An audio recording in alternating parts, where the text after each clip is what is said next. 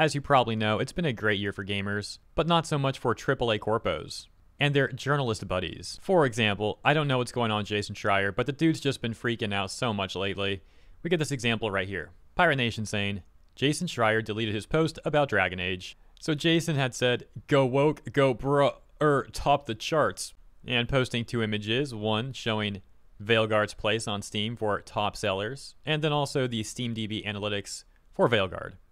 Someone had said, there's no way you genuinely like this trash. Jason said, I actually don't like the game very much, but I do like seeing you chuds get dunked on. However, as we know, it seems like he's apparently decided to delete this entire post. Maybe that's because the information coming out about Veilguard is actually not looking that good after all, but who knows for sure why the man does what he does.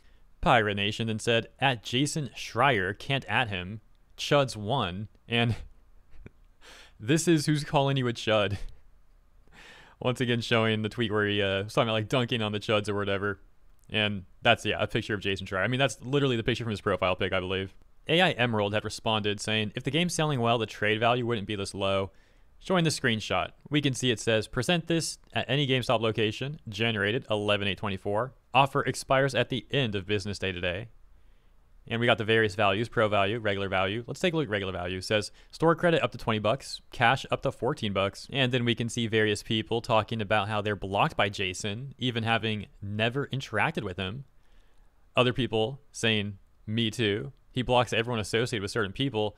And another person here also saying me too, and showing an example of how they're blocked. I'm actually not blocked by Jason, but let me know what you think about why he's been acting the way he has over on Twitter lately. Do you think it's a part of the AAA industry at large, and maybe he's not happy with the way things are going there, and with how gamers keep getting wins over these predatory companies? Once again, let me know what you think. Let me know your insights in the comments, and moving on. So next, we've got Stefan Totilo, a journalist who was associated with Axios, MTV, and also the one and only Kotaku. Looks like he was actually an editor-in-chief over there. Anyways, he made this post saying, Ubisoft news from quarterly results. Headcount down to 18,666 as of September 30th, versus 19,410 a year earlier. Star Wars Outlaws 3 post-launch patches have produced, quote, meaningful community sentiment improvement, unquote. Yeah, improved sentiment probably from people who already like the game. Some major Ubisoft cope right there. And then he says, company again hints that the anti-quote woke unquote attacks on its games have hurt sales. Exec committee taking quote actions aimed at tackling the dynamics behind the polarized comments around Ubisoft so as to protect the group's reputation and maximize our game's sales potential, which is the highlighted area in this attached screenshot. I find it interesting that he's the one actually saying this is like quote unquote anti-woke when Ubisoft never even used those words. But okay. I love the implication that he's making there too, like, hey, if you have anything negative to say about Ubisoft that could hurt their reputation, if you call them Ubislop, for example, oh, Ubisoft is making more Ubislop, that's anti-woke. How dare you? You got to bootlick for these corporations. That's the woke thing to do. That's what we want you to do. And so next we have this Khalif person who commented on Stefan Totilo's post.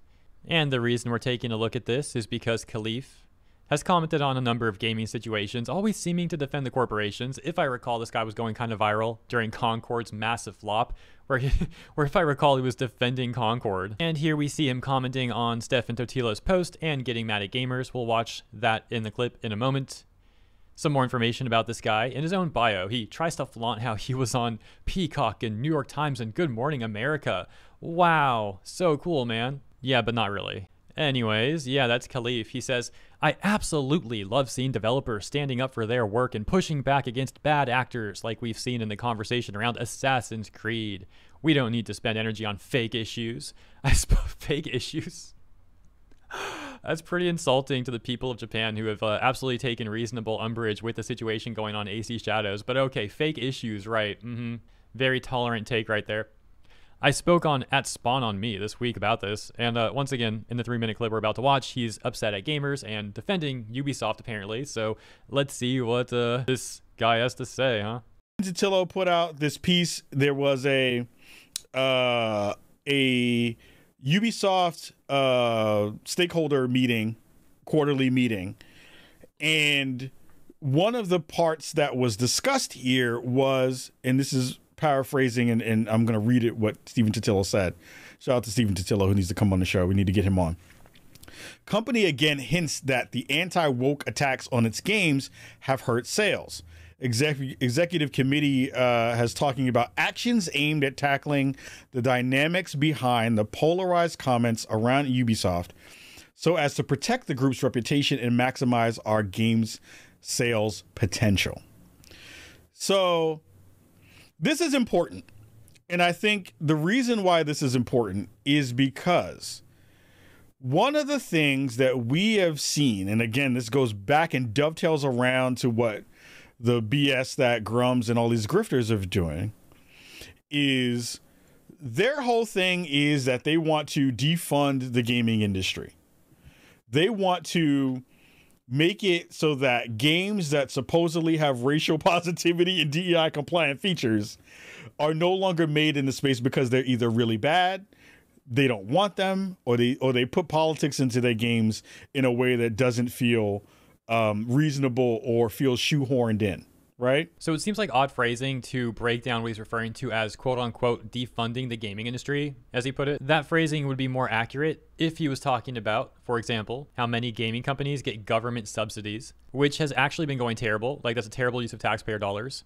The argument for it that people use is saying that it helps create jobs and it's good for the economy. But look how terribly mismanaged these corporations are. They're spending more money on their games than ever in making them in development, oftentimes struggling to recoup the cost and hit break-even point, let alone profits. And now they're going through mass layoffs. Year over year now, mass layoffs. But once again, I don't think that's what he's referring to anyways, so let me get back to whatever he's talking about. He seems to take umbrage with people criticizing DEI initiatives. Well, here's the issue that I have with it. DEI initiatives are often extremely disingenuous, and at this point, it's just basically like corporate jargon. Basically, corporations just trying to desperately secure some ESG funding. And this is really ironic because he's complaining about grifters, but he's apparently fine when corporations grift. What stands out to me in this conversation is the fact that now some of that is trickling upward in a way that I believe is a slippery slope. And the reason I say that is because we currently have an industry in which we as an industry are very afraid of talking back to the audience, because those are the folks who pay for the games that we make. Those are the people who, to a certain extent, are, providing us a livelihood through the work that we do as people who work in the video game industry, through the games that they purchase, right? By saying this out loud, this adds a potential layer of validity to a thing that we don't have any metrics on. And that's dangerous, because what it winds up doing is it signals out to the people who are like Mark Kern that all of these ginned up ideas and all of these things are affecting sales in a way that is actually causing problems for games that are coming out. Now, mind you, it's a hard thing to talk about because, one, no one is taking metrics on wokeness. No one is doing the number crunching on what games are woke, what games are politically charged in a way that feels untainable or unsustainable to folks in this circle. 3, no one is counting these circles of people because they are they're lumped in with all gamers, right? It's not like if you went to the anti-woke space and was like, yo, let's take a survey of all of you so we can figure out what damage you're doing to the space. So this then changes the conversation in a much broader way, because now companies like Ubisoft are potentially thinking about the impact that is happening to them around an issue that doesn't exist.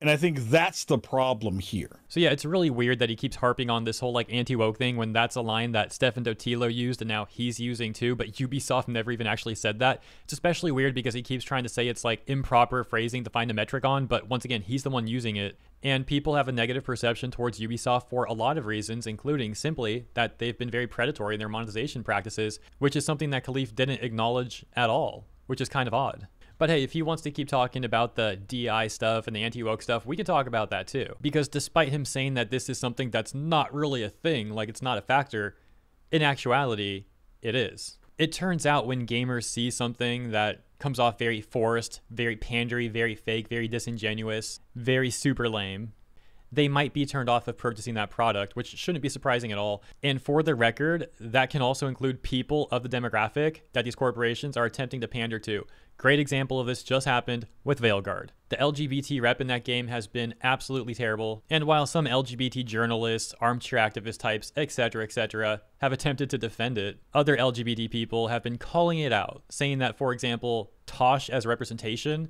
has just been absolutely disgusting. That Tosh is a trash character, like literal Garbo status. Let me know what you think about that stuff. Moving on, we've got one more thing to take a look at here. Khalif had also retweeted this article from PC Gamer that says, Metaphor ReFantasio's success is further proof that politics are good in video games actually, no matter what reactionaries tell you. Now, I don't want to talk about this simply because Khalif retweeted it. A lot of these sort of corpo bootlicking type of individuals are currently signal boosting this article. And first of all, Fantasio is awesome. Second thing, this is an extremely disingenuous article. The main issue that gamers take with politics in games is not simply that there's in-game politics in the games. That can work and be awesome. Same thing with any media. For example, Gundam. There's in-universe politics in all the Gundams, and it works. It's awesome. What's not so cool is when someone takes their media and tries to use it to shoehorn in very obvious political rhetoric in which they're clearly trying to influence you in real life in some way to do what they want you to do, to vote a certain way, etc. At that point, it's basically becoming propaganda. But yeah, this article is currently being shared around by a lot of these corpo, bootlicking individuals, acting like this is the best thing that they've seen in a while. This disingenuous article is really owning the gamers. However, the article is also getting plenty of pushback. For example, Rosie Belmu saying, I think you missed the point here. A bad game just can't wear virtue signaling as a trench coat. Everyone will be able to see there's 3 raccoons under it. And we also got Asmongold saying, no real people have a problem with politics in games. Metal Gear Solid and Metaphor prove this. The thing people have a problem with is political and social ideology being inserted into a game in a heavy-handed, one-dimensional, and patronizing way. Unfortunately, or maybe very fortunately actually, I'm running out of time here. Gotta head out to Muay Thai in a moment, so I don't have any time to go through that disingenuous article. Regardless though, we can clearly see what they're trying to do. Let me know what you think about that as well as the other stuff covered in this video in the comments. And if you enjoyed my coverage, please consider liking and or subscribing to the channel. Appreciate ya. Have a great weekend, and I'll see you in the next one.